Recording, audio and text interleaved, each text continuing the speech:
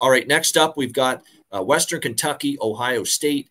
Buckeyes, 27.5 point home favorites, 63.5, 64 being the total in this game. Of course, it was not pretty for Ohio State's offense against Indiana in their first game. I was not really all that impressed.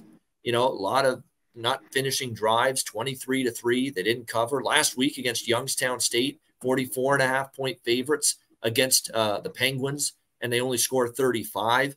The offense it's going to take time, I think, for them to be at their best, for Kyle McCord, to really hit his stride.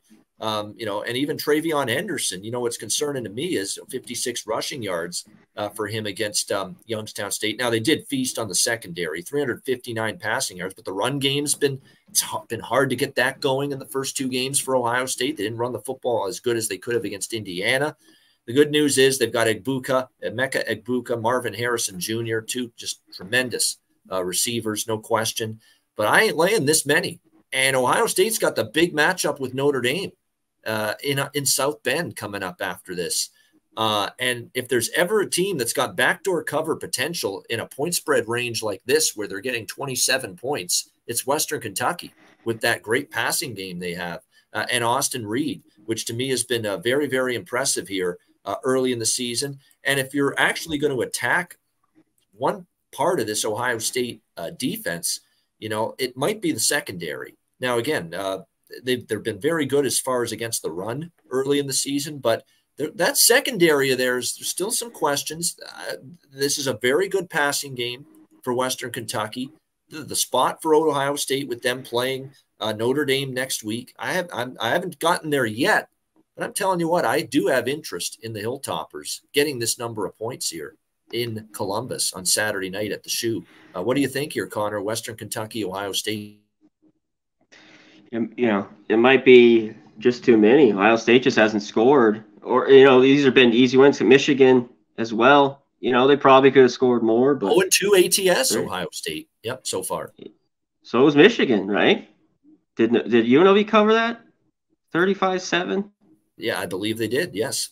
Yeah, I mean, they put on cruise control, but they haven't scored a ton. I mean, I think they should have took care of Youngstown, and I think they win here. I just don't want to lay points. I got to see more out of Kyle McCord. But can Reed attack this Ohio State secondary a little bit?